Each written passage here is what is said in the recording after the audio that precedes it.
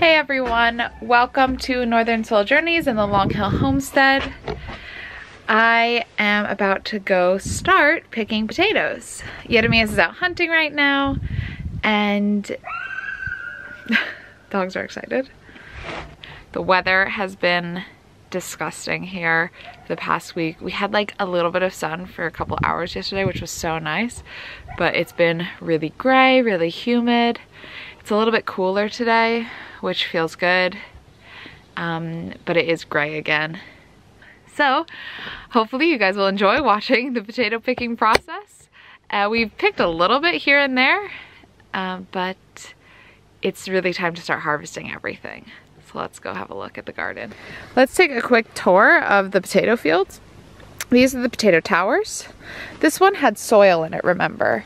And this is the perfect time, I think, to be picking them. The plants are starting to die back, and you can see how much of it just sank down. I'm really curious to see what it's like in there as far as potato growth. This one, this was just straw and it did terribly, but still, we should look through everything and see what happened. You can see all these mushrooms growing in here though. There is a potato plant there. That's a potato plant. Tusker's joining us on this little adventure. What do you think, little boy? Okay, so here's the field. It's really overgrown now, but let's go have a look. These have been picked. These were the summer potatoes, so these we harvested earlier. And you can see these were harvested as well, I believe. This was a set potato, actually, that just didn't grow. Huh, interesting. Some just didn't grow. But this is year 2 of the Ruth Stout Method.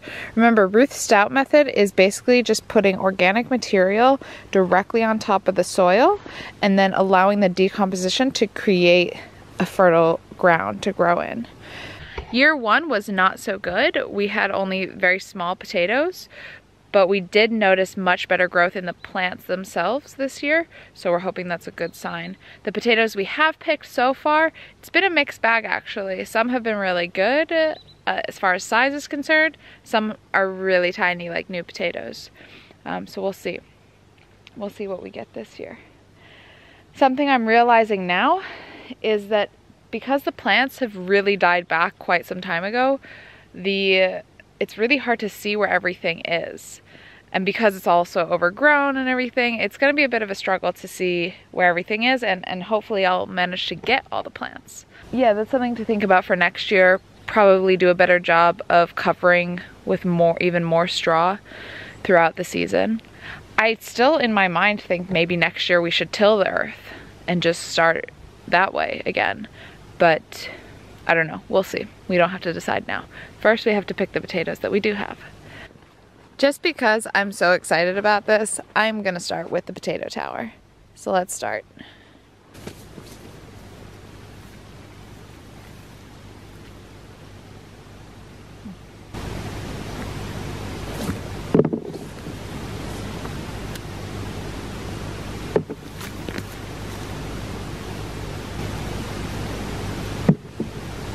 Hey, now that's a potato. Look at that.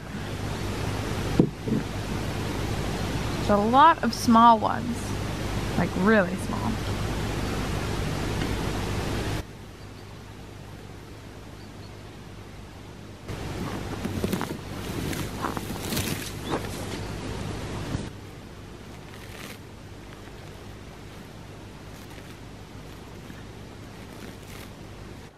All right, I've moved the potatoes that I managed to harvest from the tower into here so that I can compare them to what I get from the field. But if you think about how many potatoes I actually put in here, this is a really bad yield. So, not been super happy with this. But it was an experiment, right? We have to try it and see if it works. What's really interesting is that the potato tower had really big, bushy, beautiful plants in it. But still, the potatoes were really small, probably because they were all really close together and piled on top of each other. That would be my guess. Anyway, if you've done this before, please let me know what your experience has been. I would really love to hear about it. All right, now we're in the potato fields. We've started harvesting here and there just for the odd meal. And let's see, I'm trying to think if I've actually harvested this spot. Yes, okay, so this spot has been harvested for sure. This has all been harvested. So let's start on the third row. These are all King Edward potatoes, and then where that post is, from behind that post and to the left is all mandelpotato, so almond potatoes. I think it's fingerling potatoes in English, I'm not sure. Anyway, let's get started. So I'm basically just gonna go through and start moving the straw out.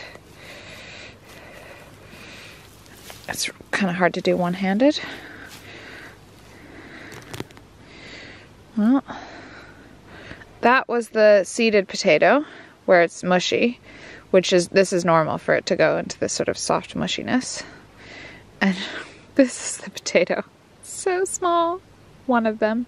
Let's see what else we can find in this one. Okay. Alright. A few more. That was it? No. Here's okay, this is another potato. Another seed. You can see this is the seed potato, remember? Really mushy. And then this one's a bit bigger, but they should be a lot bigger and there should be a lot more. It's okay. Let's see what's under here.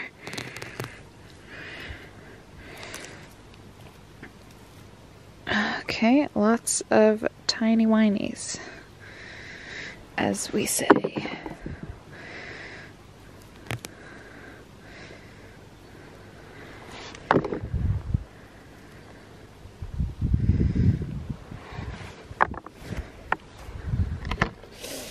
I don't know. All right, I'm gonna keep going with this and we'll see what else we can find. All right, I took a little pause and I'm gonna go outside now. I'm out of my bibs, but I'm gonna go out and show you guys what I did manage to pick. Picked about one row plus that tower that we looked at. And I'm gonna stop for today, but let's go have a look at what I did get. All right, you can see it, that darker area here. That's what I've picked, and this is the result. So it's actually not very good at all. The potatoes are really small, and there's like the odd big one, which is great, but in general, not the best. Wow, this is a bad row. So far at least. Yeah, the consistency is definitely not there. A lot of really small potatoes.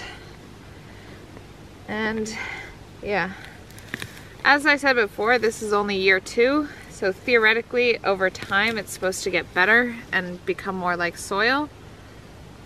This is from like 3 plants. This is really bad. Mind you, this is very low on the end of the amount I've gotten from each plant. But still, again, we need some consistency in the plants.